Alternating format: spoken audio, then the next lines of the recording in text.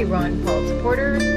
I wanted to make this video real quick to talk about the campaign for Ron Paul and how a lot of people are getting discouraged, and I wanted to encourage you to not get discouraged and to assure you that he's doing much better than the media is telling us that he's doing.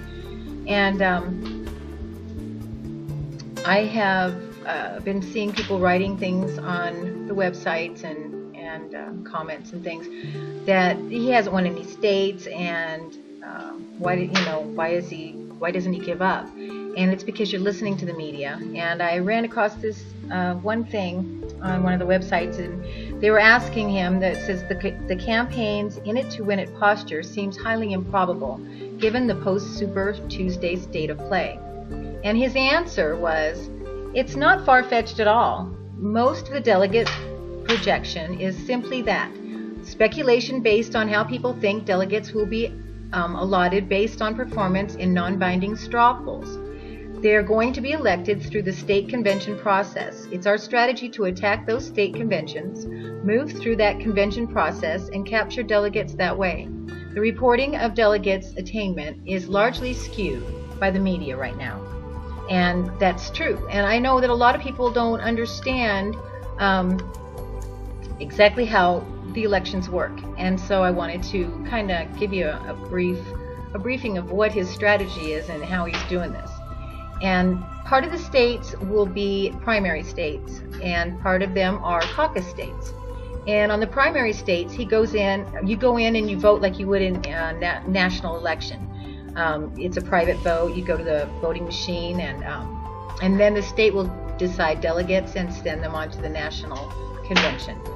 So in the caucus states, it's a little different, because what happens is communities of people will gather and discuss the delegates, and then they will take a straw poll, which is just pieces of paper that are handed out to the people with the names of the candidates on there, and you mark off which one you'd like to see win and hand them back in. And at that point, a lot of people go home, and what they're reporting to you on the news is the counts from the straw polls, and they are assuming that by the counts that the people are getting for the straw polls, that they will get that many delegates to be sent up to the next convention, which would be the county and then the state and then the nationals.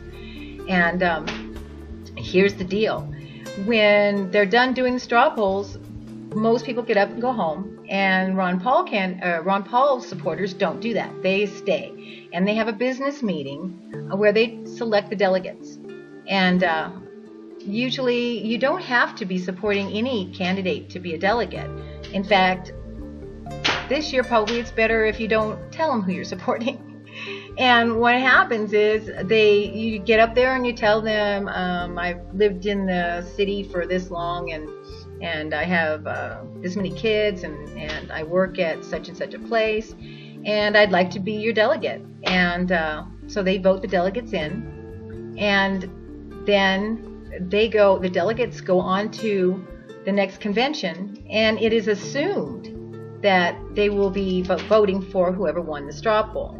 But it's not a law, nor is it in the rules anywhere that it has to be done that way. And once you get to the next level convention, you can vote for whoever you want, because it's a private vote. And my dog's bothering me here for a minute. Okay. So it's a private vote, and nobody knows who you're voting for. So that's what Ron Paul supporters are doing. They're getting voted in as delegates, and then they go to the next level and vote for Ron Paul. And it sounds a little bit like it's not a nice strategy to do, or cheating, kinda. But is it really cheating? I mean, seriously. The Romney people have been told to not vote in any delegates that are under 30, because they're probably Ron Paul supporters, and all the stuff that they've been doing to Ron Paul. I mean, come on, he's got a lot more support, and he would have a landslide of support had the media told the truth about what's really going on instead of lying to the Americans, and had the Americans really awakened to what's happening to us he would win in a landslide. So I think, fair is fair. We are playing their game, and so however we got to do it, we got to save America. And don't you think so? I think so. Anyway, thanks for listening, and don't lose faith. Keep on keeping on. I mean, we still got a good chance, and he's doing a lot better than they're telling you that he's doing. So if you haven't gone to your caucuses yet, go and get to be a delegate. Tell everybody that you want to be a delegate, and stay for the business meeting afterwards and get voted in, and go on to the next convention, and so on and so forth. And let's get Ron Paul in for President 2012. Thanks for listening. Bye now. Say bye-bye.